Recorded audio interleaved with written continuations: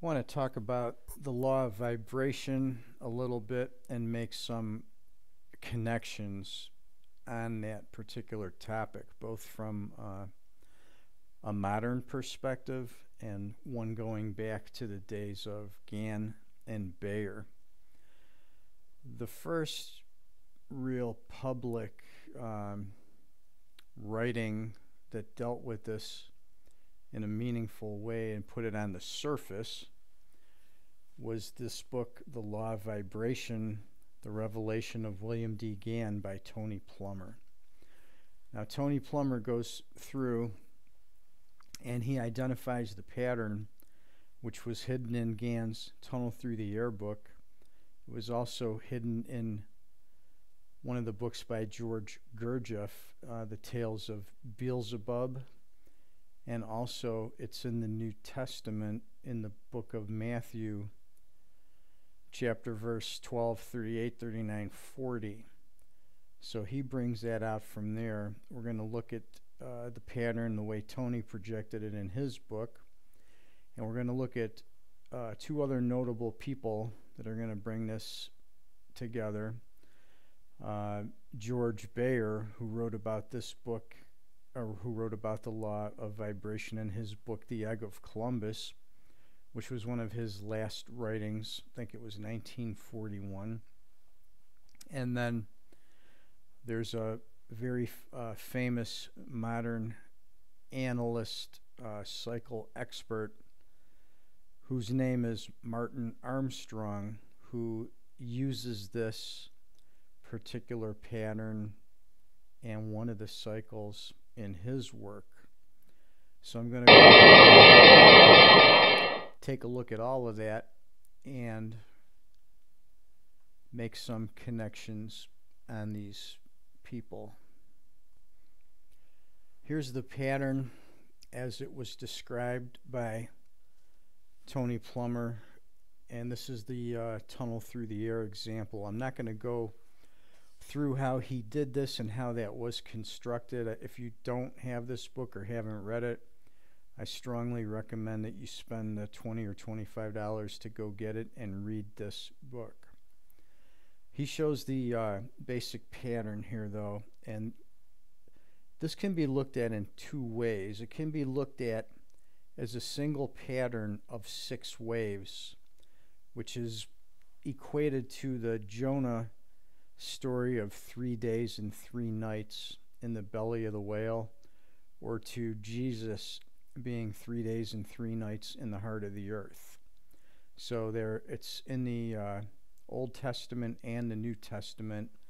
So this was built into the Bible also. You can pull this out of the Bible once you know how to read the ancient texts and learn the language of how they talk and relay these things to you. But generally, you can look at this as a bigger wave 1, 2, 3 up, and then a capital letter A, B, C down, and get the 6 waves. You could also look at it as a series of 12 waves by splitting it in half and taking 6 waves on half the pattern and 6 waves on the other half of the pattern.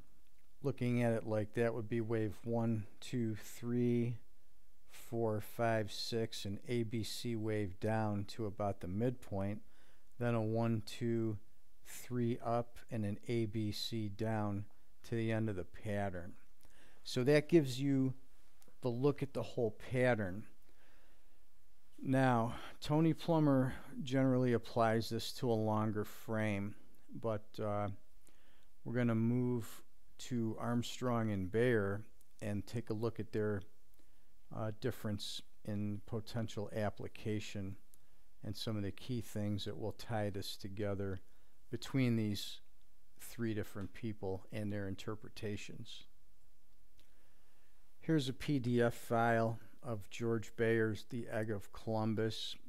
This is the copy from the Wheels in the Sky group. This is also available along with all of George's other writings on the archives.org site on the internet. So you can easily find this and go through it. This is The Egg of Columbus, or The Hidden Movements in Stock and Commodities Markets by George Bayer, 1942. So in here, I'm just going to make a couple of points. I'm not going to go into detail of explaining this because you can read through this document and make some of these connections. But right at the very beginning, that key paragraph, which I have boxed in here in blue, and yet the entire problem about a feeling of security, about the scare of the unknown, can be solved with one single word, even with one single letter, and that is pi in the Greek alphabet, 3.14159. This short statement is so huge and tremendous that it cannot possibly penetrate in your mind or anybody else's mind without years of research on the matter of movements, be they movements of wheat, stocks, of people, nations, or what have you. So very interestingly, right at the very beginning of the book, he makes this comment, and then he never mentions the word pi again after that. He does touch on quite a few different things. I'm just going to make a couple of key points, though. In the foreword, he talks about the 20,000 pages of Swedenborg, and then Athenaeus told the same story in about 3,000 pages.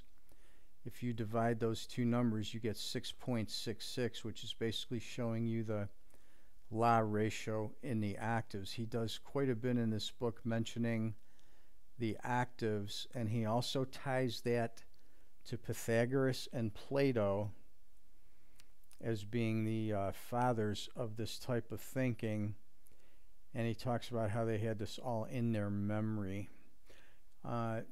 You can see the references. He talks about the 7 wonders of the world, which is the law of 7, and I'm not going to go into this deep because this is something that you should probably dig through yourself, but I've got you pointed in the right direction with plenty of clues here. Now I move to the last page of the book. George equates this to a dinner, and he brings in Dante's Banquet and another work, similar banquet by Athenaeus. And what he's telling you here right at the very end, basically these cycles can overlap. So one cycle cannot die till the next cycle begins. And he does make a key comment here that is really important when you consider length of looking for these cycle. He says these patterns repeat all the time.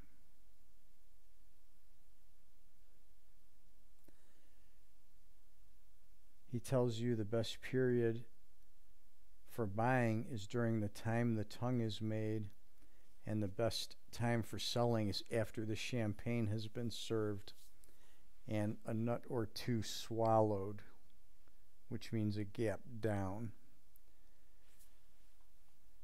And then he makes one other very important comment right here. Know that a complete cycle from tongue to tongue can run from 1 to 3 years. So that's a very big clue right there. So he talked about pi, 3.1414, and then he said the cycles can run from 1 to 3 years. These cycles can be identified in different lengths. They are wheels within wheels. One complete 6-wave pattern, like the 1, 2, 3 capital A, B, C in the Plummer picture, is your 6-wave structure with an up and a down wave, which are your 3 days and 3 nights. So there's an idea and a clue for figuring out what the lengths of these cycles are. Now, there's a little bit on Bayer. You can go back and he gives you two dinner examples, two examples in wheat.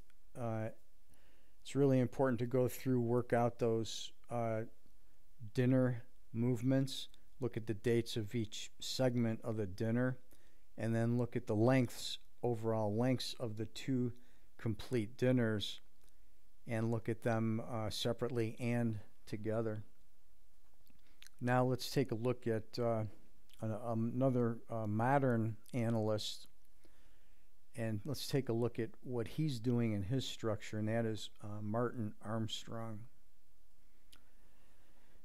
Now, Martin Armstrong, this is a clip article from Armstrong Economics, and in here, very interesting how Martin has primary cycle is this cycle of pi, which is an 8.6 year cycle, which is 3,141 days, which is basically a pi fractal of 3.141. So he's using this as 8.6 years. And this was written about in the New Yorker magazine by Nick Palmgarten, where he called this the secret cycle.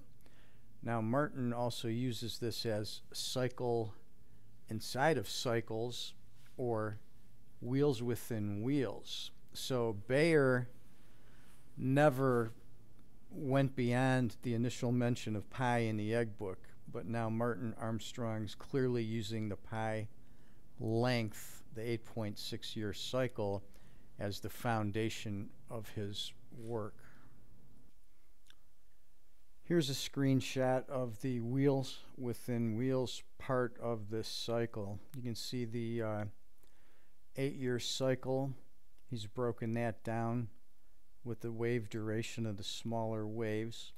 He uses a 6 multiplier to get the larger waves from there. So you've got the 8.6 times 6 gives you a 51.6 year cycle. This is very close to repetitions of other cycles, which I'm not going to mention right now.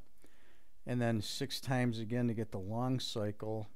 51.6 times 6 gets you the 309.6 year cycle.